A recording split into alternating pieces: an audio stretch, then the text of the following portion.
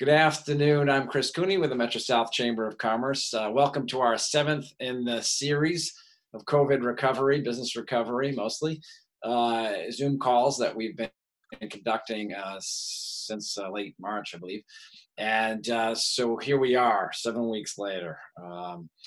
We want to just remind you, we're going to receive updates from local, state, and federal officials today. We're going to be joined by a couple of additional Massachusetts-based organizations that assist businesses, so we're excited about that. This is a Zoom call, and it is being recorded, just so you know, and it will be posted to the Metro South Chamber website, which is become a real great central collection spot for resources, both in terms of like SCORE counseling, but also financing, grants, loans, and information about how to get back to work. There's some sample programs and plans there for things you might want to consider as you consider reopening your business or your return to businesses as a customer, both. So again, we're expecting about 100 people. We've been averaging about 100 on these calls. There is a Q&A button just down on the bottom. If you have a question, please post your question there in that section, and panelists have agreed to respond directly to you, to your question. So that's been a great resource, and we've received some nice comments about getting those answered.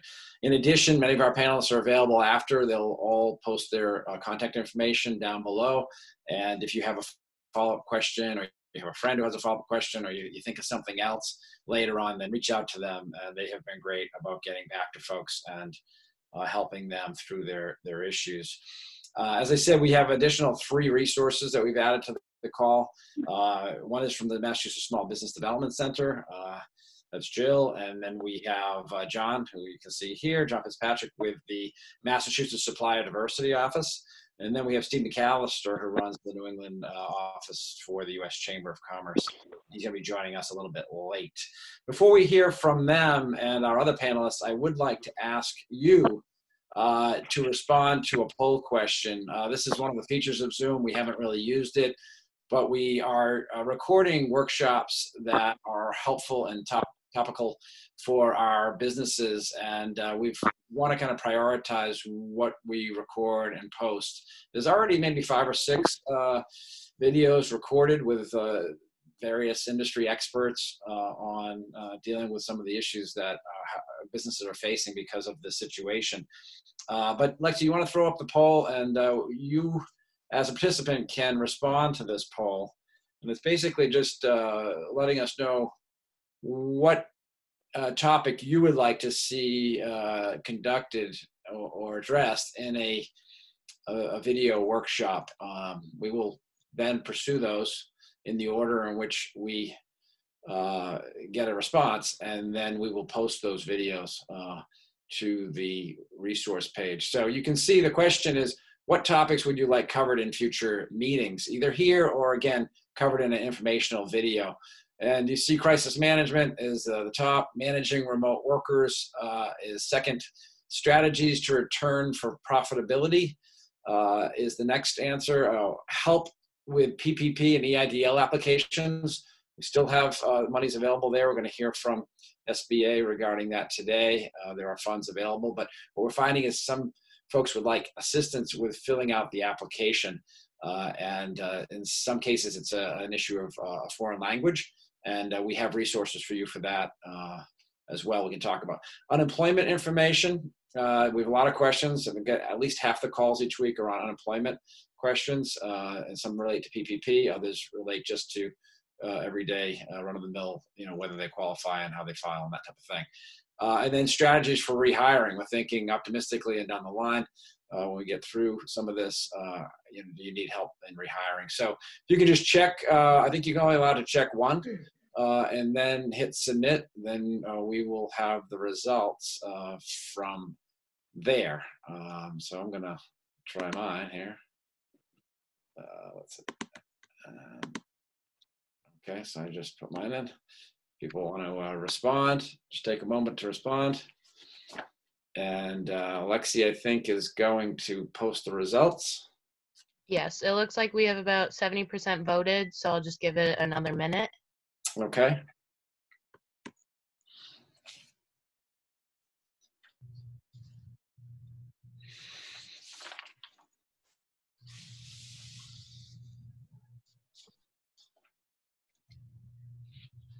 So the organization that we were talking about that provides assistance to small business owners who may need help with another language and English proficiency is the Massachusetts Growth Capital Corporation. They are providing direct assistance to companies that want to apply for SBA programs, and they will sit down with you, match you up with someone in your language to help you, guide you through that application process. So again, that's Massachusetts Growth Capital Corporation, and I'll ask Lexi to post their website and their contact information down below as well.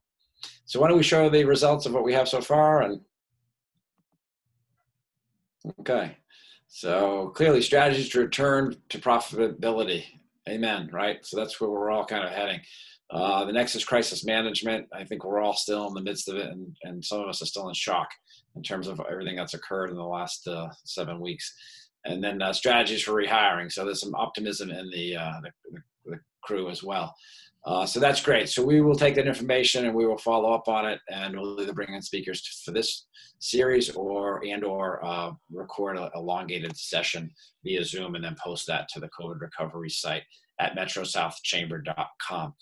So now it's my pleasure to introduce the mayor of Brockton, Robert Sullivan, who is doing yeoman's work. I mean, I'm on calls with him at least a couple of times a week. I know he's on with many of our board members at the chamber, whether it's healthcare industry or banking. And I know, Mayor, we talked earlier today, and you've got some new information. Welcome. I do. Thank you, Chris. And 7 weeks has gone by awful quick, and it's still a daunting task, but I want to thank you and the SBA and, of course, Margaret, for being on a regular basis. It's extremely helpful to Brocktonians and business owners. Worst part of my job is getting the numbers every day. So 167 deaths, that's the most recent count of loss of life in the city of Brockton. Good news is yesterday, current active cases with 2,278 Brocktonians dealing with COVID, and it's gone down. It's 1,874 now. So we're seeing some recovery, which is really, really wonderful.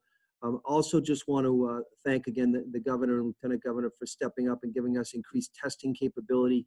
Chris, as you know, there's a wonderful collaboration between the Brockton Neighborhood Health Center and Signature Brockton Hospital at Brockton High School, which is 470 Forest Ave. It started on Monday, and it's a test site facility that you drive up. You have to call in advance. I'll give you the number, and then we can send it on the email, but it's 844-483-7819. Again, 844-483-7819. It's for any essential worker in Brockton, anybody that may have been exposed to COVID, or anybody that's showing symptoms of the COVID-19 virus.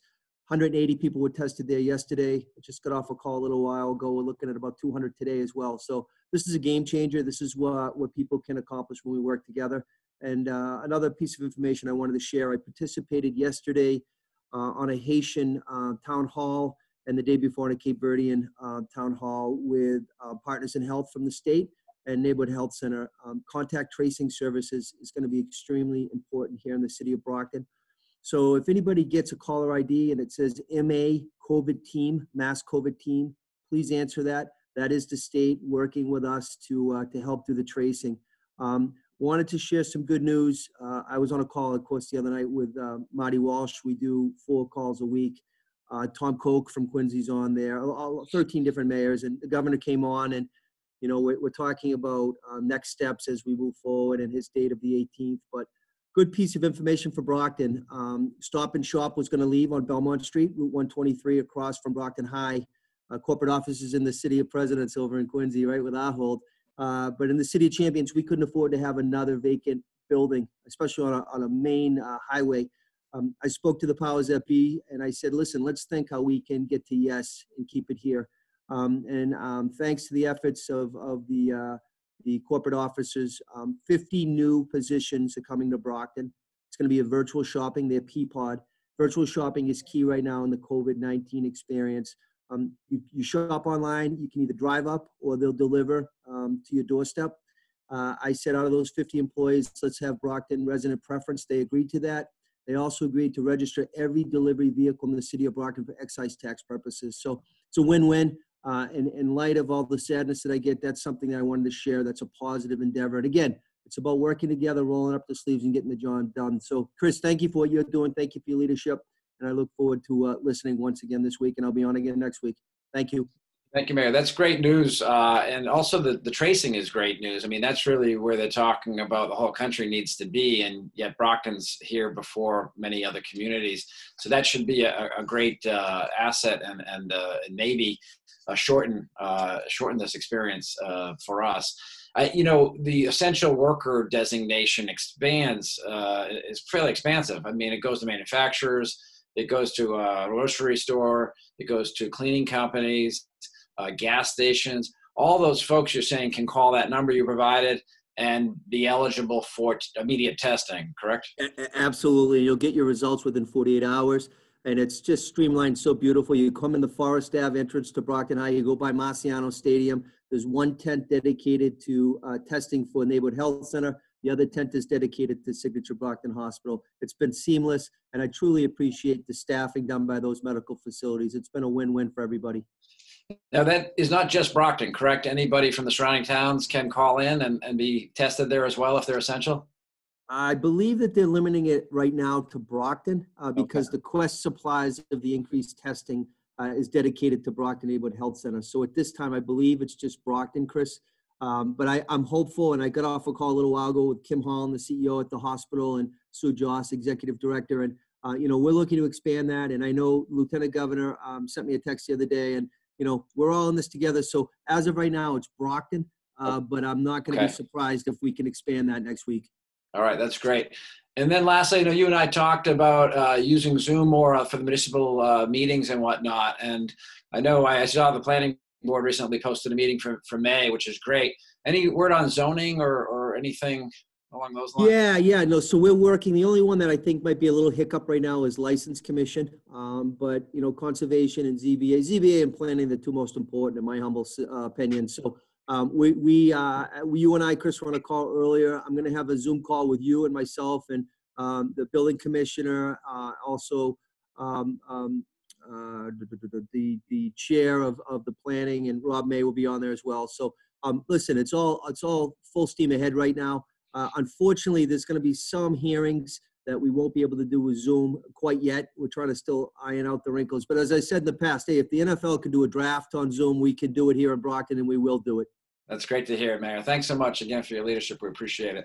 Thank you. Stay safe. Thank you. So I'm going to move over to Margaret LaForest, who I know just got off the phone with the Secretary of Economic Development and Housing, also the Secretary of Labor. I think the Lieutenant Governor is usually on that call. Hi, Margaret. She's our liaison for the Mass Office of Business Development and the Regional Economic Development Organization. So, Margaret, how are you? Great. Thank you so much. And as you know, the governor himself does it, and usually with the lieutenant governor or a member of his team, the administration, has daily updates. And just so that you know, you can tune into the latest information. Every morning they post it on mass.gov. The time varies each day. Today is at 2:30, so I'll be hitting the replay after this call myself. But Mayor Sullivan should know that he was recognized in the work you were just talking about in the testing and tracing in Brockton, was recognized specifically by Governor Baker this week on one of his daily updates. And so let's get into kind of the hot topics of the week. Of Secretary of the Executive Office in Housing and Economic Development, Keneally, with Lieutenant Governor Polito, are the co-chairs of the Reopening Economy Advisory Board. They have been very busy working with over 50 different industry groups, met with which represent well over 100,000 companies, over 2 million workers, and really are out there listening right now to the different industry groups. So if anybody is looking to provide input to the Reopening Advisory Board, I welcome you to contact me and I can get you connected there. I think what's really important in the messaging is that May 18th is the date that, and Chris, you did a great job with this last week, is that's the date the Reopening Advisory Board report will be released to the public, and will really lay out the strategic plan of how we're going to be phasing the reopening. So no flipping of the switch on May 18th, we're open for business, rather a gradual phase strategic reopening with understandings of the health metric data, where we are, to align which phase would open when. very specific by industry, what the information they're gathering is about business readiness, and also the enablers that are needed to support that reopening, such as childcare and transportation. So anybody looking to give feedback on that, please be in touch and I can get you connected. And then stay tuned, because we are seeing things expand as far as, this week you heard about golf. I know Brockton has some golf courses, but also retail operations were just given a little bit of flexibility. And while your retail operation, if you're a non-essential retail, needs to remain closed to the public, you're allowed to bring in a small amount of employees to do remote fulfillment. So if you are pivoting to e-commerce, for example, and want to bring some employees in to package, into ship, you could do that. But maybe non-essential manufacturing would be, if you're creating it, would be stopped, but the shipping. For example, florist, it's Mother's Day this weekend, and I'm sure there's a great florist member of the chamber who you can give a shout out to, but the florist. So that no contact delivery, that floral arrangement is an example. The funds could be paid over the phone, and that delivery driver could drop it off the door without any contact. And that would be an example of something that's been allowed to recently move forward. And we have posted the guidance as far as safe operations, social distancing, sanitation, what is needed to safely have those operations happen. So glad to answer questions about that and direct you to that updated guidance. Let's see. Oh, on the unemployment insurance. This is great. I just got this. Literally, I hang up from that call and tune into you without able to do the homework, because you've got this so well timed. It's hot off the press. But wasn't Secretary Coster, but one of her leads on the unemployment joined us today, and they've published 2 guides that I think are going to be tremendous value. And I'll get these links to you. I haven't even looked them up yet. But one is about guidance, kind of a guidebook for employers, and one for the employee. There's a ton of questions right now about returning to work when we reopen the economy. What if an employee claimant on unemployment insurance refuses to return to work, for example? And we're talking about the documentation that you should be providing, how you offered the job in writing to the employee, that they communicated they're refusing it to you, the questions you should be asking, and the information you should be providing to Unemployment for Action. So I know there's a lot of questions around that. I'm sure I can get more into that in next week's call, but I will give you the links for the guide for the employees on that, and the guide for the workers. So you kind of are giving you some guidance on specifics, what information they're looking for from the employer. So I will get that to you. Obviously, unemployment in Massachusetts, the numbers are high. When we started this, we're at 2%, and we're now over 25%, with over 1 million claimants filing for unemployment insurance. So the numbers are big, and I'm happy to answer any of the questions as I can. It's just part of your Q&A. Great. Thank you, Margaret. One of the quotes I heard the mayor say today was, and I think he was quoting the governor actually. The governor said that the reopening will not be determined by date. It'll be determined by data. And that's how they're going to progress. You started with that comment about the 18th. And, I'm telling people really, in reality, this is going to be phased, and it's likely we're not going to see phase 1 maybe even until Memorial Day or after Memorial Day, and then from there. But I'm sure the governor in his daily briefings will give us a better idea as we go.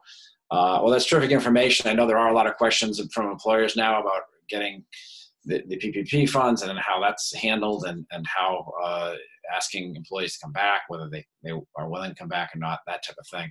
So those were all great questions. I see quite a few questions are going into the chat. I'm going to ask folks if they would also put some of them, put them into the Q&A so people can address those directly.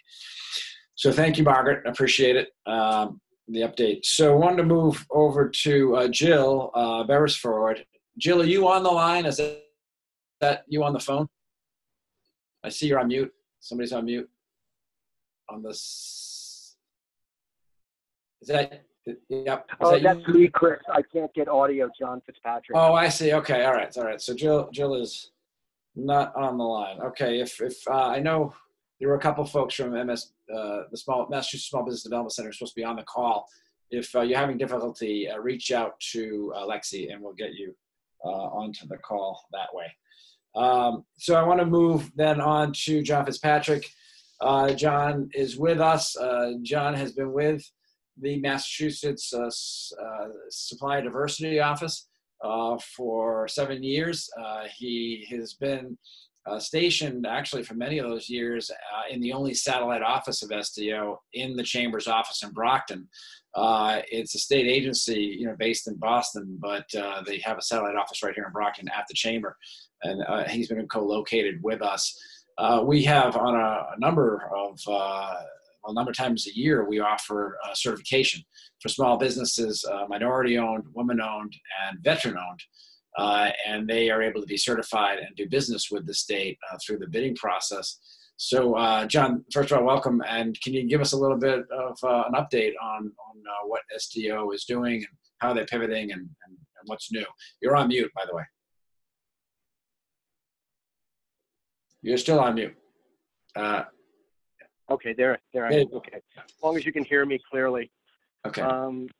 Thanks, Chris, for including the SDO in this panel. It's like you said, we've been coming down there for almost a decade now. Actually, you've given us that office, and it's been really incredibly helpful having that satellite office for SDO. And our parent agency is the Operational Service Division, OSD, which is just in charge of procurement for the state.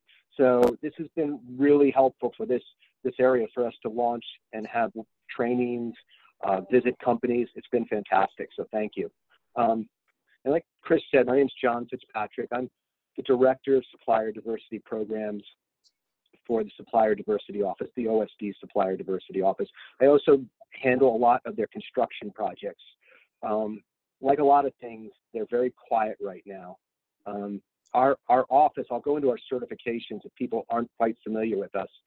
We certify minority business enterprises, women business enterprises, veteran business enterprises, service disabled veteran business enterprises, disability-owned business enterprises, Portuguese business enterprises, and LGBT business enterprises. They all go through our office. A couple of them go through a third partner, some third partners we have. But we're in full swing with certification. And in some ways, I've got to say, as maybe a lot of people discovered, the video conferencing has opened up a whole new portal for us. That I've been telecommuting. I live down outside of New Bedford and commute up to Boston. And the ability now to use this, and it's working for a lot of my colleagues in our office, we've never used it before in this capacity. And for us to conduct outreach, it's I was kind of just laughing to myself. It's like I'm telling people, okay, I'm have a conference call tomorrow morning with a construction company interested in MBWB goals. It's allowing us to give a lot more access to companies. It sounds like you've pivoted completely. In fact, I was talking to your office earlier today, and they were telling us that they're offering what we usually offer in our office or next door at the Crescent Credit Union, because they have a larger conference room. You're offering it on June 4th via Zoom. So that's a certification program, right? Yeah, no, it's where before we had to follow the fire code, which is understandable. You might get 50, you might get 40, you might get 90. We're reaching capacity with Zoom of 200. Yeah. So and then there's always the follow-up. Like on the chat room, I left my name, title, the SDO link. I apologize. I put my number there, but I forgot to put my email until later on. So, but if anybody needs me or is interested in certification, I'm happy to answer questions. But yeah, it's the access. We're spending much more time with companies. I think they're getting a much better understanding of the certification and how to use it in the business world. And a lot of them have new opportunities now using this. And so once they're certified, they can qualify for state contracts, correct? Absolutely. Okay. And we can guide them a lot better now. But yes, They all got for state contracts and private sector contracts. In construction, we helped a lot of companies work on the MGM, the Encore, and the Plain Ridge casino projects, as well as the Winthrop Square project. And those required a certain percentage of minority or woman-owned business contractors, correct? Yeah. Yes, they did. They used a lot. That's great. Well, I want to thank you for being here. It was kind of a last-minute addition. I appreciate you joining us. And I know your contact information is down below. I know the next certification workshop is via Zoom online on the 4th. So if you're at home or you know somebody who falls into those categories who might want to qualify for state contracts, please, while you're home, participate in that June 4th workshop and move your business forward. So thank you, John. I appreciate it. Chris, could I add one thing just before I get off? Yeah. Not to hog the panels.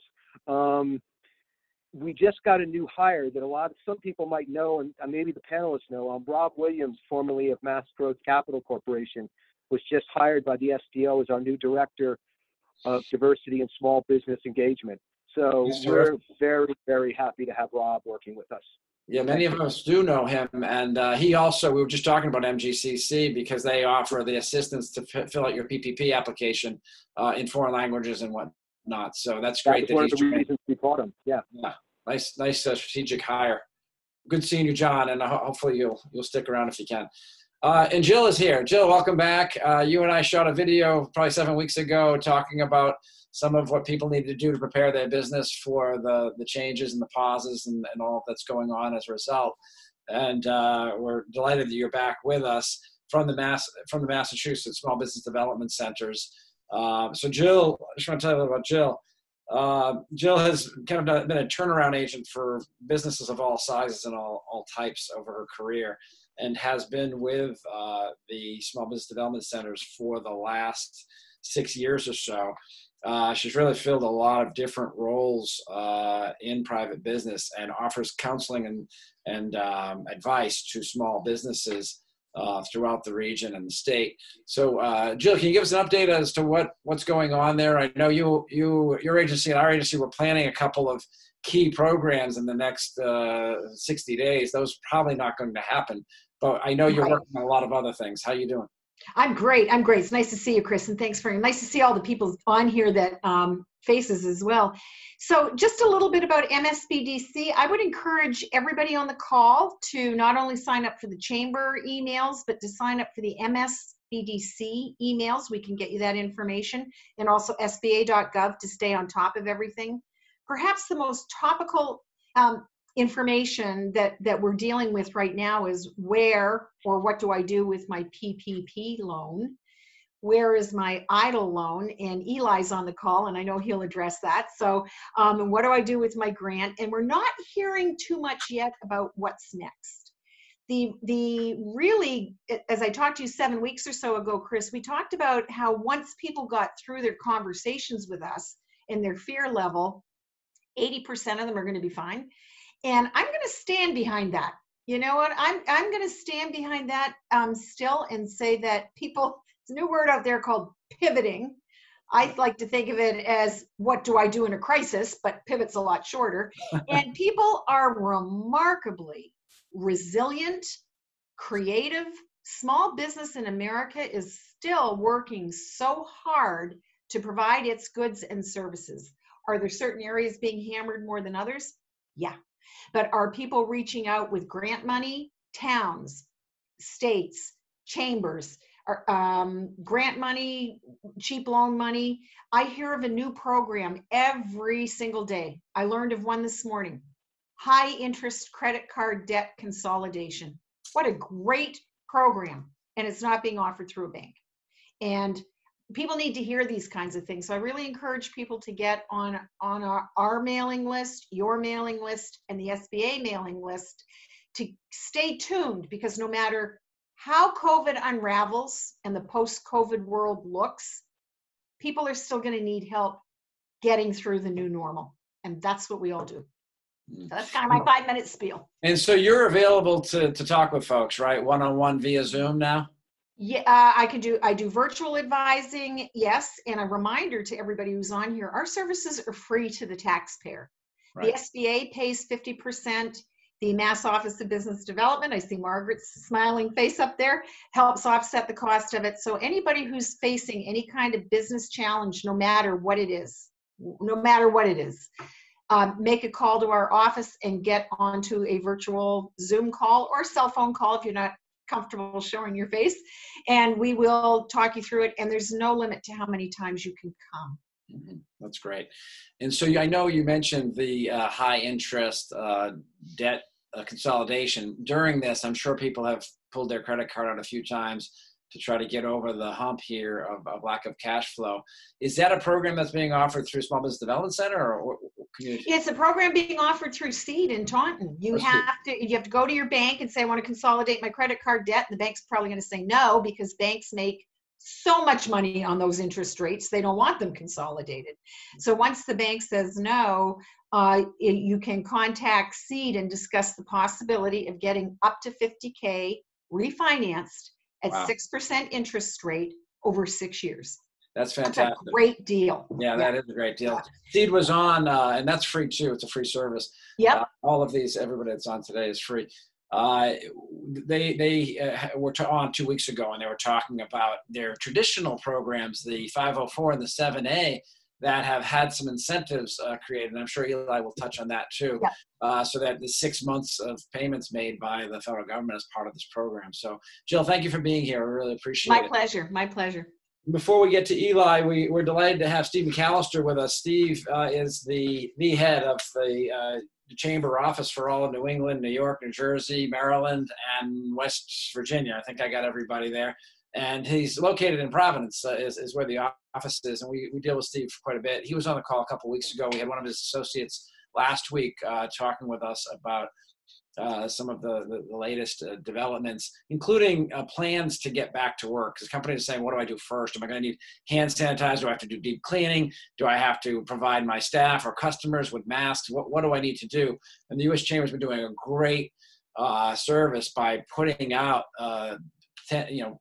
model plans that companies of all sizes can look at and develop. So, Steve, I see you're there. I can't see you, but are you ready to go?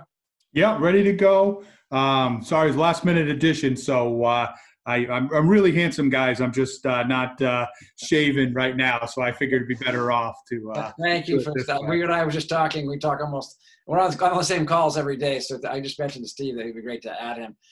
So thank you for being here. Yeah, thank you. I just wanted to touch on a few things, keep everybody updated. The Senate was back this week. House is coming back next week. The big talk now, phase 4 of the CARES Act. We're kind of in phase 3.5 in the CARES Act right now. That was the additional money for the Paycheck Protection Program and the EIDL loans. We're hearing a number of different things we're keeping our eyes on, including C6s in the next round, which is chambers of commerce and other nonprofits to be eligible for the for the PPP. There is a number of House bills that we are supporting from your neighbor, Chris Pappas in New Hampshire. His bill seems to have the most momentum. We came out in support of that, and we actually did a joint press release with all the members, both Republican and Democrat members that are supporting that. And Neil Bradley, our policy director, did that. We're really trying to push that for C6s to be included in the next round of funding for the Paycheck Protection Program to make them eligible for that. For timing on that, on phase 4, we do not expect to see anything before Memorial Day around that time. As I mentioned, the House is just coming back next week. The Senate, they took up just a lot of confirmations this week. So, they have been moving fast for Congress time, but it's not really as fast as we would like. The other thing I wanted to flag for everybody, I know you had Ron on last week, and he talked a lot about our plan helping implement a national return to work. One of the things that we are really working on and trying to get some standardization across the country as much as possible is on these liability issues if you're the employer. There's going to be a lot of expectations on you when you are reopening your company or you're reopening. We want to be there has to be some safeguards in there if you are trying to do your best.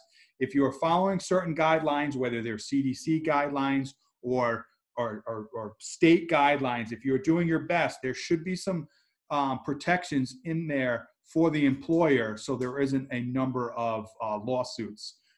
We are already tracking these across the country. The lawsuits are coming at a huge pace, and it's really concerning to us. So the big things that we're looking at is health privacy. Everybody is talking about when you return to work, you may have to get your temperature checked. You may have to have a COVID-19 test already done. You have to, who's responsible? There's health privacy laws that are already in effect. So what can an employer ask? What can he not ask? We want some guidance, and we want that to be across the board guidance. So it's not different in Massachusetts than in Rhode Island. It should be the same, and it definitely should be the same in Brockton and Boston. It should be the same within the state at the very least. So, discrimination claims, that is something that we're already hearing about. I used the example in Rhode Island, Governor Raimondo, about 2 weeks ago when she was talking about reopening the economy. She said, well, we're going to have to do it in phases. And I believe, if you're 60 years or above, you may not be able to go back to work when everybody else does.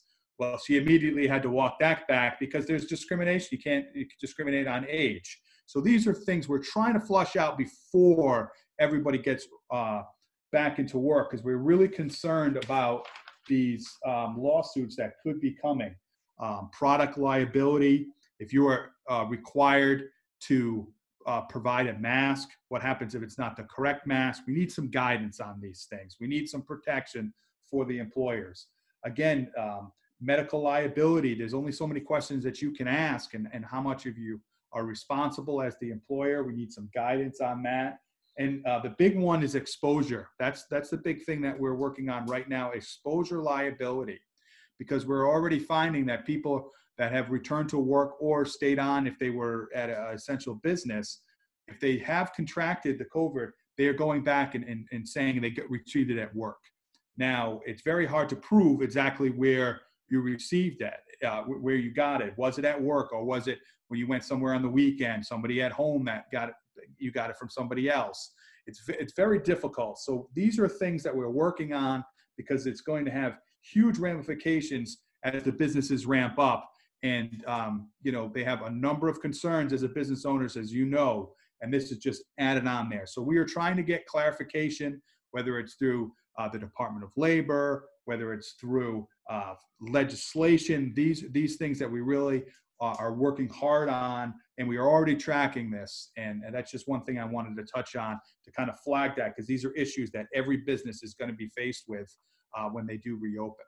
Well, and that's a great update and a great reason for folks to be aware and appreciative of the U.S. Chamber, because you're addressing things ahead of the time that we're going to need it, and creating a resource. I know oftentimes you guys put together toolboxes that may include, as I said, model policies or things to consider, or sign-on letters to help Congress either avoid something that's going to impact business in a negative way, or to implement something that would be helpful to business.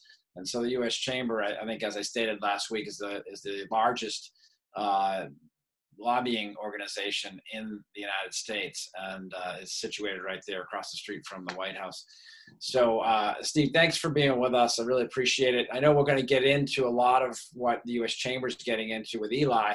Eli's talking about kind of the programs, and I know there's a lot of questions on the other side, the folks receiving the benefit of the programs, the businesses, in terms of missteps on PPP and, the 8 weeks and when it starts, and what the intent is to keep people saying, why would I pay them if they're not coming in? And all of these questions now that are good questions to have, because that means people have the money and they have it in their account. And now they're trying to decide, how do I spend this? How should I account for it? And what other changes are there going to be? Eli's been great. He's been with us for most of the weeks of this call. And as I had mentioned, he comes from a banking background and with credit unions and local banks, community banks. He made us aware of the $60 billion that was set aside for credit unions and banks. My understanding, Eli, is, I know you're going to get into probably some of this, is the EIDL portal is back open, and there's maybe a particular emphasis with some agriculture and Main Street lending. So welcome, Eli. How are you? Well, Chris, good afternoon, and good afternoon, everybody. Greatly appreciate the opportunity here to share some updates with you all. And, just wanted to, thank you, Chris, for putting this event together week after week. I know it's been, it feels like a lot longer than it has actually been.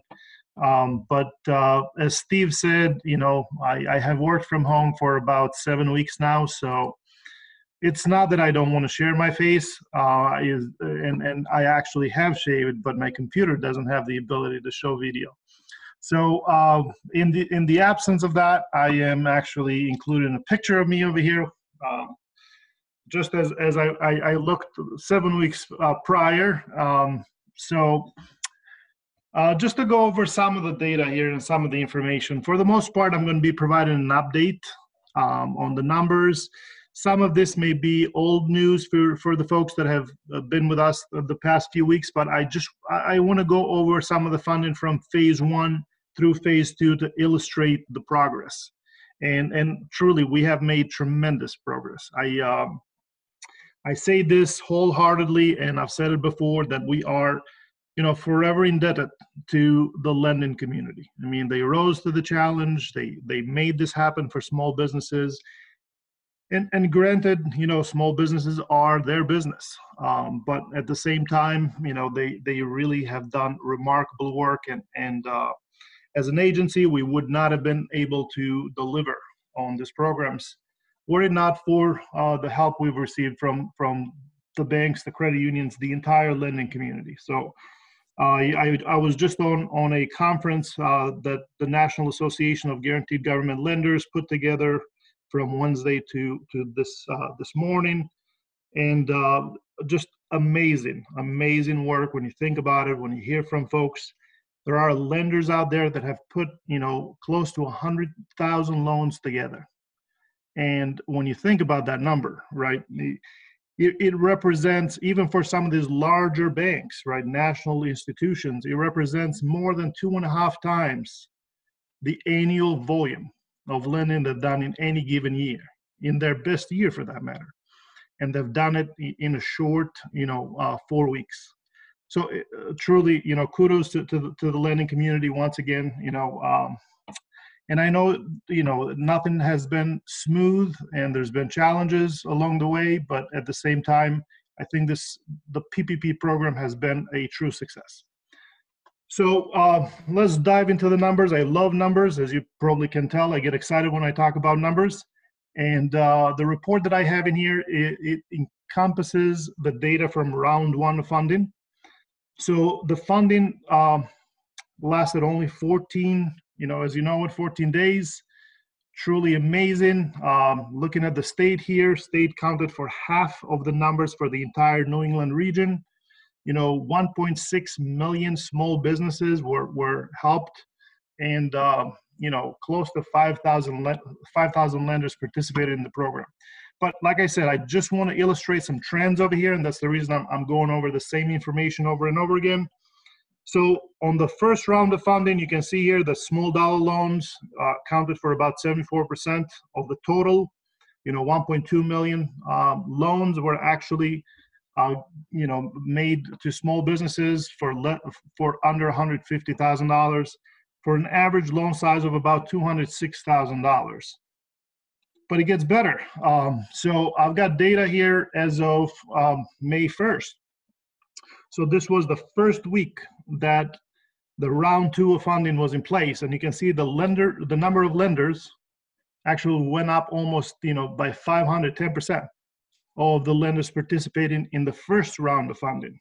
You can see here, in just a short week, $175 billion were lent to 2.2 million small businesses. Again, just want to illustrate here that Massachusetts, still, counts for half of the volume in the New England region. almost 49,000 small businesses were helped in just the first week of round 2 of funding. So truly remarkable. More data from phase 2. So here I have it broken down by the lender size. So this is something we pay close attention to because this round 2 of funding, as you mentioned, Chris, does have that $60 billion set aside for the smaller institutions. So institutions, that were less than $50 billion in assets in here, as the chart shows, about 53% of the amount, over $1 million, in approved loans. The smaller institutions between 10 billion to 50 billion in assets, again, good number of units there approved. And then look at the lenders with less than $1 billion in, assets. An amazing, 465,000 units approved. So small banks. And credit. Yes, absolutely. Small banks, credit unions, non-banks, truly amazing numbers when you think about the limited resources, when you think about, some of these institutions are teams of 3 and 4 people. So for them, in speaking with the various lenders here in the state specifically, for them, it's years worth of their entire volume of lending that they did in just, this short 3 or 4 weeks. So amazing. There's no other words to describe it. Again, some more data here. So breaking down the loans, loans under $50,000 in this second round of funding do, count for about 70%. So think about it was under $150,000 in round 1 of funding. That was 74% of it. The second round of funding is loans under $50,000 that account for 70% of the units. So just unbelievable. Average loan size, you can see here, $79,000. Okay, but it gets even better. So this is data that I was able to obtain as of last night. Okay, so this is, as of close of business yesterday. You can see in here, average loan size is down to $74,000. So yeah. Second week of phase 2, even more loans made to the small businesses. So a really amazing work. You can see here again, the numbers speak for themselves. But what I have in here is an update that you won't find anywhere else. So I took the liberty to pull data for just the last week of the idle approvals, and again, just wanted to show a trend over here. So I don't have dollars, but I have units.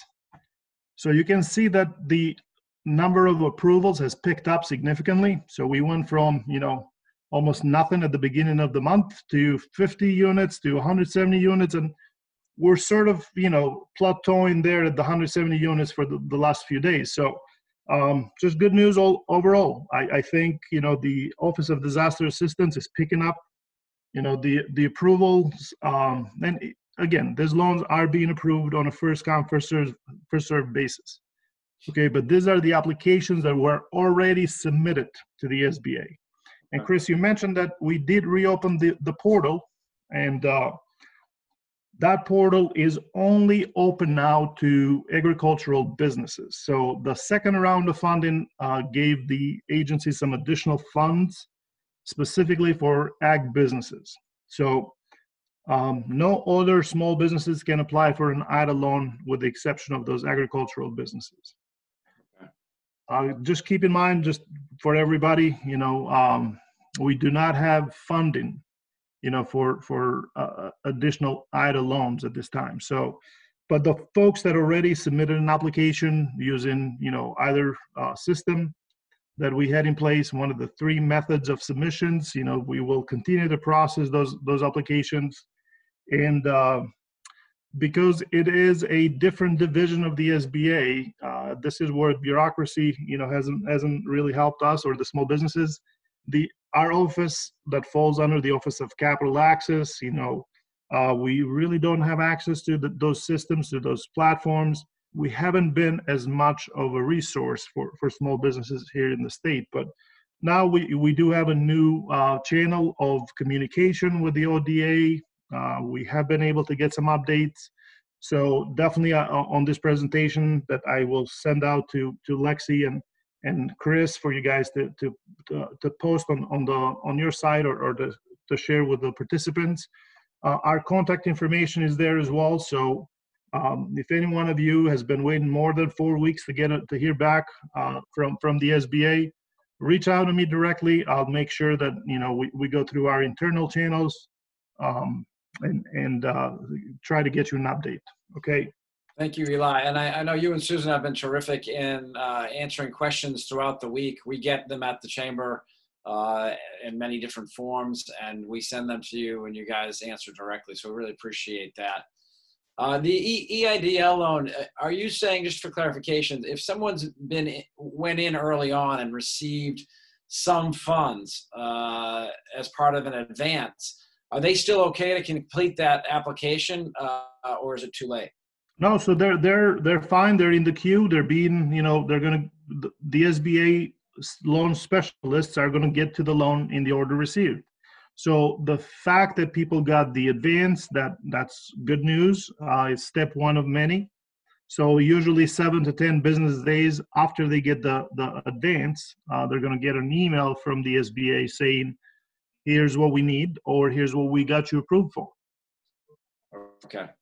Okay. If some of them are asking me if they want to go for more. In other words, if they went for 10,000, which many, I guess, businesses went for the advance, if they're now realizing they need 30 or 40, can they go back and apply for the EIDL because they're in the queue with that initial? So just so everybody is on the same page, when you apply for an EIDL loan, you do not specify a loan amount. Right. So the advance of up to $10,000 was based on the number of employees that people entered on the application. And the advance that people got, those who did receive it, was $1,000 per employee that was listed. Right. If you entered 0 on the application, you only got $1,000 for yourself as the sole, the owner of the business.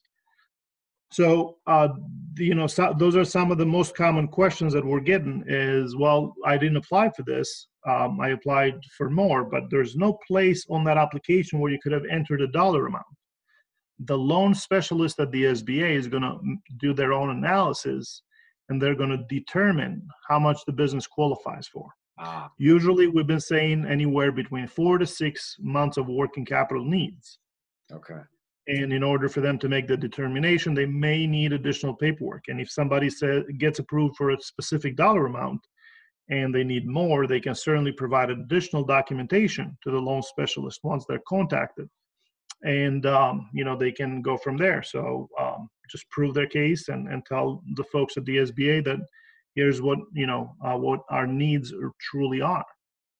Okay, so I have another question that came in recently. Before I get to that, I want to remind people that that testing site at the high school is available to any community, all communities. I just got an email from the testing site. I guess they're on the call, and they said that anyone who's an essential worker from any of the communities surrounding Brockton and Brockton is now being accepted there. So I think the mayor was correct on the early days, and now it's expanded maybe. And anyway, get that word out. If you're an essential worker and you think you have a need for the test, or you have symptoms, you're displaying symptoms, then you're able to drive right into the parking lot of the high school right off at Route 123 off of Route 24, exit 17, and get that test. So this question came, this is from a museum. They're asking, can they apply for both the EIDL and the PPP program to cover different expenses? And I guess that could apply not just to a museum, but a small business too. So the first question that I would ask back, and then I have a tendency to respond to a question with a question is the museum one of those for-profits or a non-profit entity? And if they are a non-profit entity, are they one of the eligible entities for PPP funding? I believe and if they are, those was yes, both. Yes, so if they are a 501c3 or a 501c19, then they are eligible for both, and any one small business owner can have both or apply for both EIDL and PPP funds. Okay. The purpose, however, of the funds have to be, separate. It has to be for if the Paycheck Protection Loan Program is for payroll costs, the EIDL has to be for working capital needs, excluding payroll. So that is the thing people need to keep in mind, and obviously to document the use of funds, because at the end of the day, for PPP loan forgiveness, you will need to provide documentation as to how you use the funds. Right. The cost that you incurred and payments you made to prove that those were for eligible use of loan proceeds. Okay. I've got another one here. Is there a new maximum cap for EIDL loans from 2 million to 150? I've heard the same rumor, but it has not been official yet. So until it gets announced officially from the ODA, we cannot confirm nor deny. But what you can say is that the average loan amount has come way, way down and is reaching the small business owners through PPP. Absolutely through PPP, but for the EIDL, some of the loans we've seen that have got approved are in the $500,000 range. So that's why I'm a little reluctant to say that the 150 is the new cap, but anything's possible. And again, like I said, we haven't gotten the best, communication, and we haven't had the best communication channels with the Office of Disaster Assistance, which is a little unfortunate, but that's an interagency thing. There's a question here. I'm not sure if you can answer. This is about 401ks. The PPP funds that are paid employees, if there's a 401k match or a 401k contribution on regular wages, do they apply to the unemployment or the PPP wages as well? Does the employer have to pay that? So that is part of payroll expenses, the payroll costs as identified through, on the interim final rule published on April 2nd. So actually just wanted to go over this next slide. So I'm sorry. No, it's all right, Chris. That's quite all right. So just want to share with folks here real quick, the program rules. Two of the best websites with all the information are the SBA's website, and that is sba.gov/paycheck protection, or home.treasury.gov/cares, like the CARES Act. So I'm just showing here for everyone who's logged in using Skype. This is all the program rules, from the first issuance date on the interim final rule, which was posted on the 2nd of April, all the way through the last interim final rule that was posted on the 5th of May, right? It's all in there. It's available to the public. I think every small business owner needs to at least read, this frequently asked questions, which is the very first link on the page. Okay, 45 questions, the most frequently asked questions. Everybody needs to read that. If you got a PPP loan, that's the first place you want to go. That's the first thing you want to read. That's a great resource, because we get endless calls and emails about the anticipating what will qualify and what won't. And people don't want to misstep, and I don't blame them. We're telling them to put it in a separate account, a business account that they have, and track the expenses that way, so that you can easily explain why funds were expended and what they were for. There was a question about what allowable expenses, not just the 401k, but I'm not seeing it now.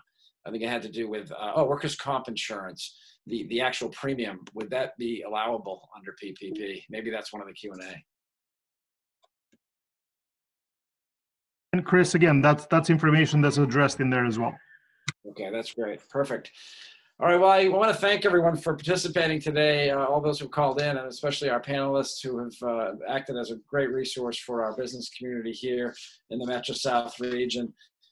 Delighted to have you on the call and assisting in the way that you do. It's great that you've all pivoted to online, and it's great that the resources that, once were available face-to-face at the chamber are still available face-to-face through Zoom, and that all of the folks on the panel today are willing to meet with you that way.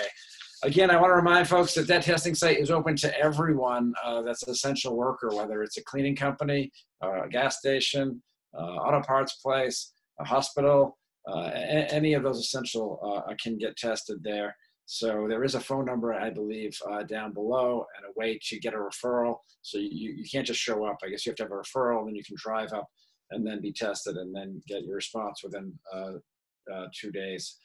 So in our upcoming calls, we plan to be back here next Friday and the Friday after, all the Fridays in May so far we're scheduling out. We have Congressman Lynch, who we've been in contact with. We're expecting him to confirm either for next week or the week after. Also, Ed Markey, Senator Ed Markey, we're in contact with them, and Secretary of Economic Development Housing, Mike Keneally.